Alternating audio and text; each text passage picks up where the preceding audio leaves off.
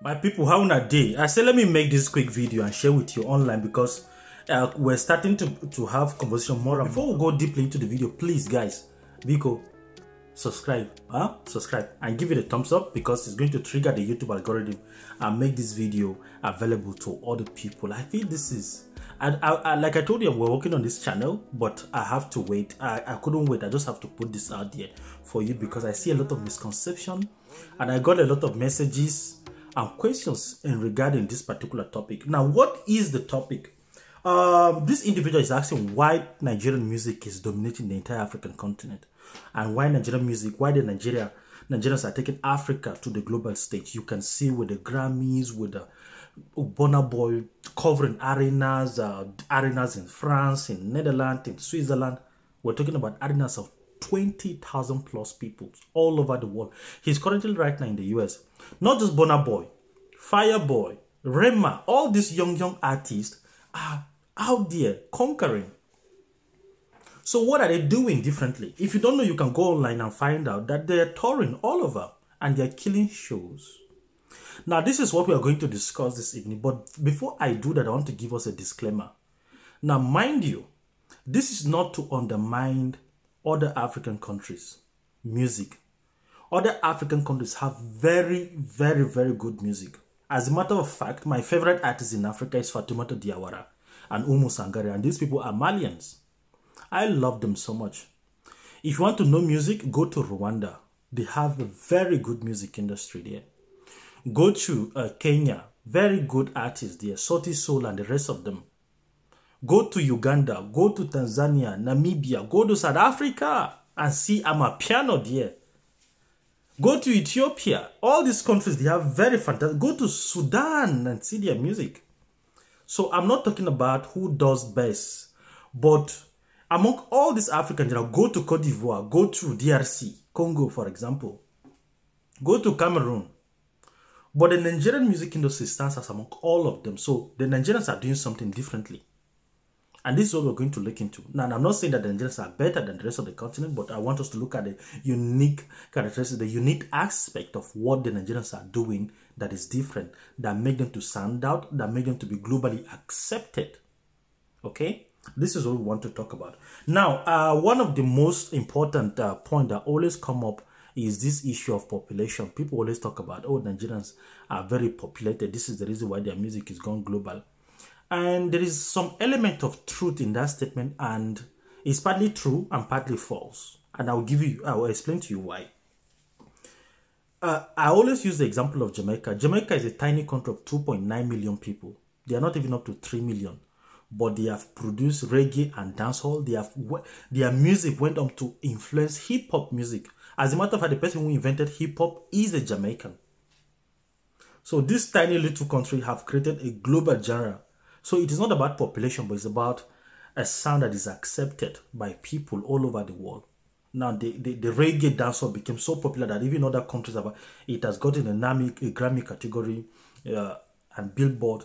You know, this is how powerful some of these sounds is. So the issue of population is a non-starter. Now, why do I say it's partly true and partly false? It is partly true because Nigerians in the diaspora actually spread Afrobeat. When you go to nightclubs, you go to bars, you meet Nigerians there, they will pay DJs to play Afrobeat music there. They spend their money to promote this genre of music. So anywhere Nigerians are, they play in their party, they play Afrobeat. So they try to promote it in their own way. You know, so this is where the argument of population now serves the utility. Now, the number one thing I want to speak about the Nigerian music industry is they are focused.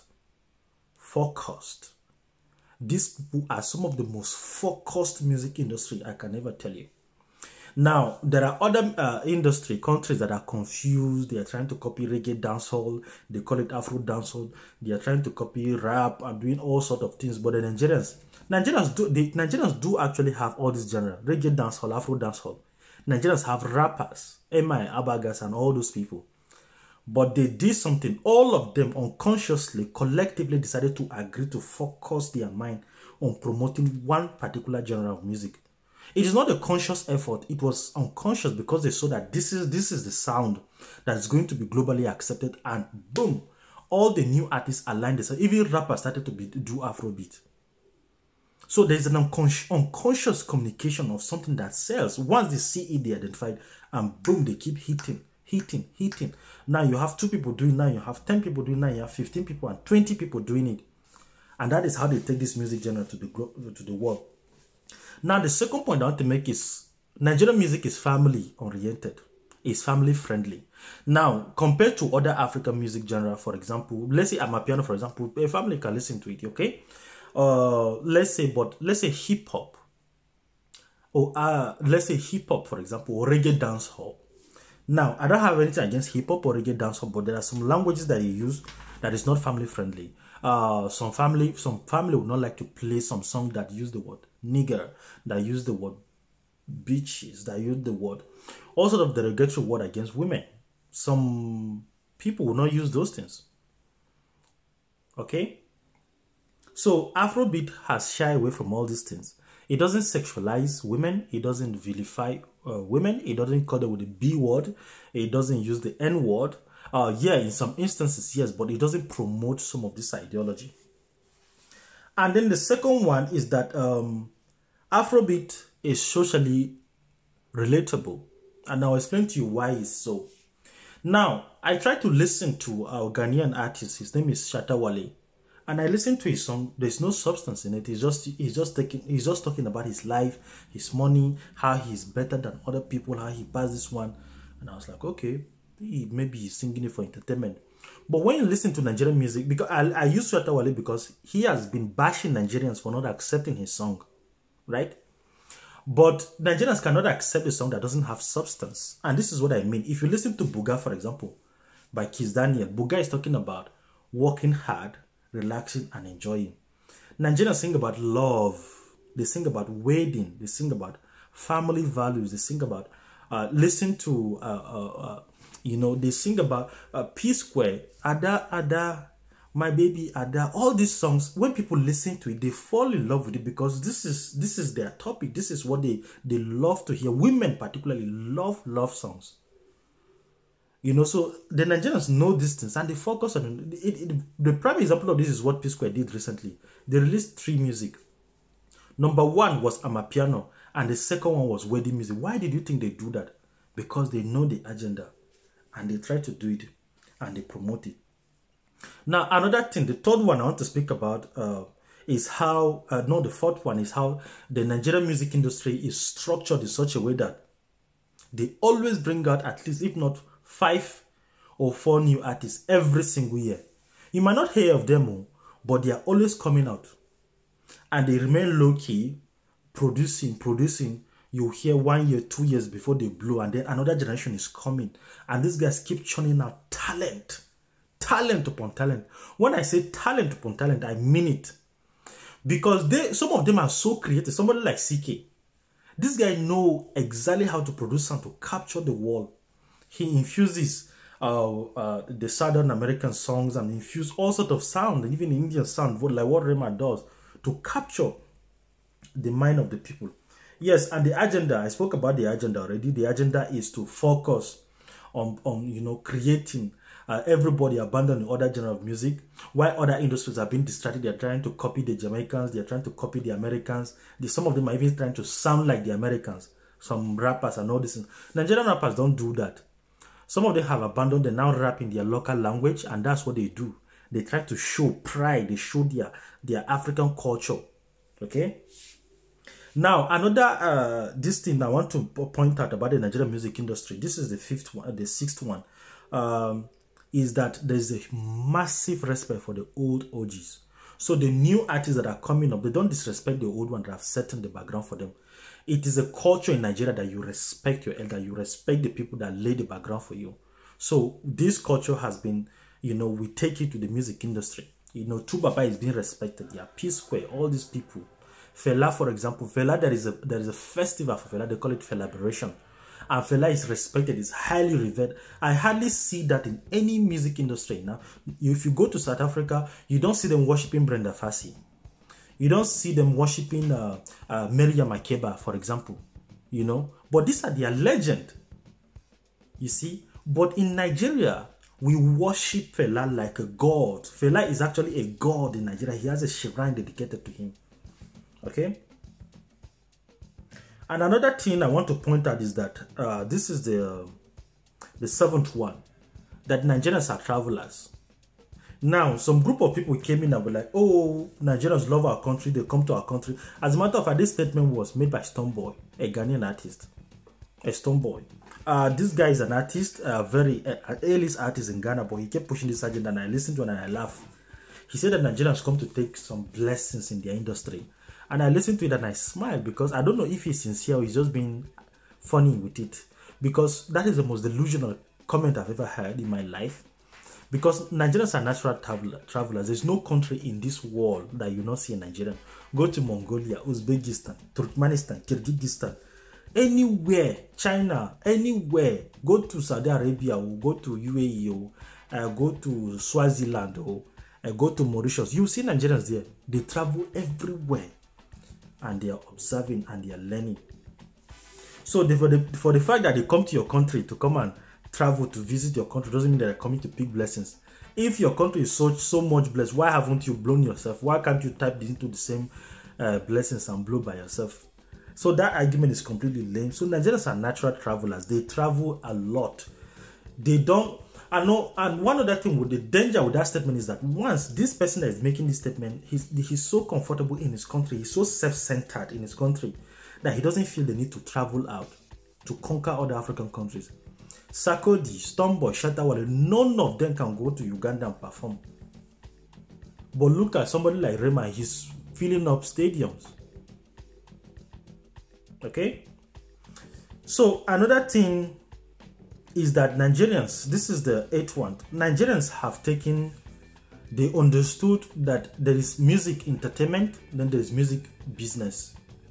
Somebody like Mr. Easy, he no longer does music, but he owns record labels right now and distribution channels, and he's bringing out new artists. The Nigerian acumen that need to be studied. These guys have conquered Spotify. They have conquered all the streaming platforms. They know how to do music as business. Burna Boy, for example, he knows how to collaborate with artists, give them some shares of money, and he makes his own money. This is how this thing works. It's very simple.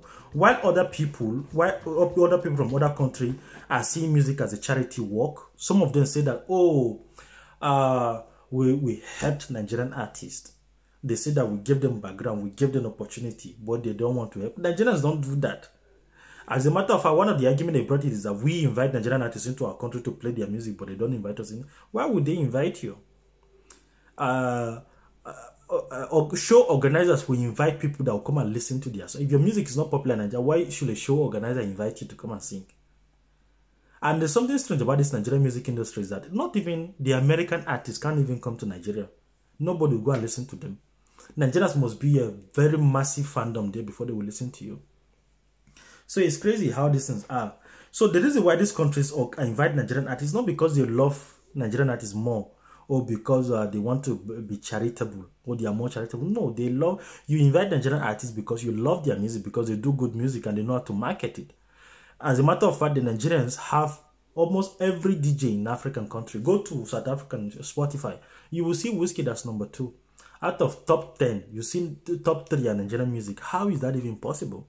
It's because all the DJs, that is South Africa, out of top 10, top 3 are Nigerians. Nigerian music, Essence, and another one, some of this music, Mona Lisa, dominating South African chart. Go to Uganda, out of the top 10 are all Nigerian music. Go to Kenya, top 10 are Nigerian music. Go to Rwanda, top 10. Go to Sierra Leone, go to Liberia, go to Tanzania, top 10. In Tanzania, the word Diamond Platinum is the king there. Top 10 music. 8 of them are Nigerian music. Only one of them was Diamond Platinum and one other guy like that. I think his name is something Magnify or something like that. I was like, whoa, these guys, they cover all the chart all over Africa. Even in Ethiopia, even in Egypt and Morocco. So this is how they do. They understand the business. So they know how to buy DJs. They know how to buy all these distribution channels in all these countries. They pay them money to promote their music. This is what other artists don't do. They will never go to this country. They will never travel to this country and go and pay DJs to play their music, but they'll sit down in the comfort of their country and be forcing people to listen to their music. If you don't, they start to insult you. So another, is the marketing that was discussed about. And then another aspect is that Nigerians, they use comedians, right? You're an upcoming comedian, you are not known properly. Look at someone like Sabinos now. They feature him in Buga. Buga video within 1 month had 43 million views. Sabinos has reached 43 million people. Nigerian artists, they use comedians, they use actors. You see them show up in these videos, that they collaborate, they are in sync. The whole entire is an ecosystem, is a symbiotic relationship. Both the actors, in short, the comedians, the Nigerian comedians invite legendary actors to participate in their comedy, and they show support. Something you hardly see in other entertainment industry. Hardly.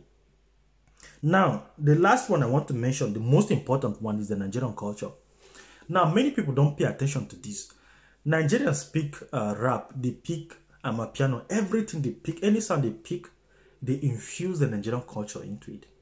And Nigerian culture has become a soft power diplomacy now that almost all African countries can relate. I saw Kiss Daniel in Tanzania, and even in Uganda, he was singing Buga, and they were all singing in Yoruba language. I was amazed. I was like, wow, this is incredible.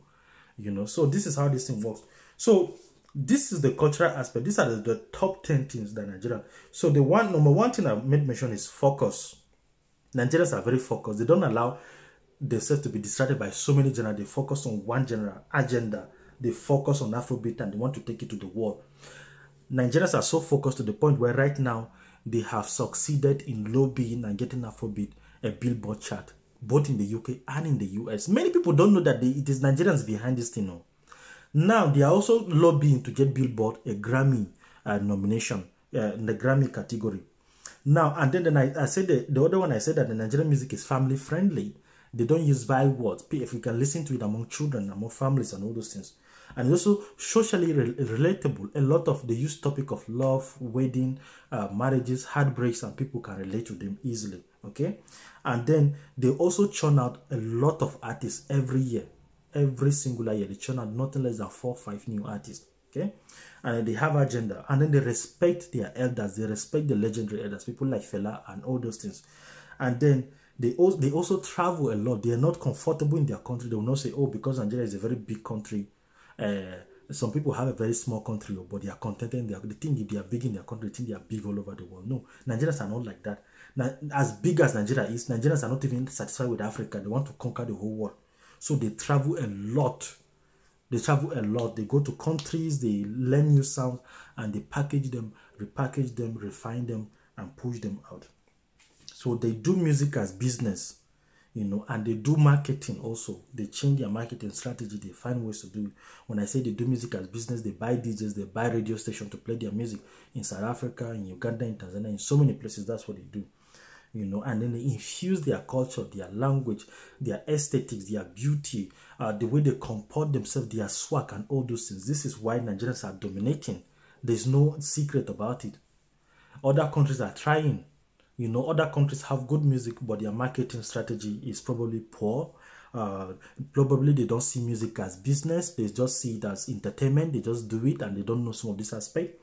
You know, and they don't also collaborate with some of their legendary actors or comedians, or they probably don't invite legendary actors to participate in it. Okay, but these are the things that Nigerians are doing differently. This is what I'm trying to point out for you to see. Okay, so I'll just stop here because this video is getting too long and I would like to hear your opinion about this.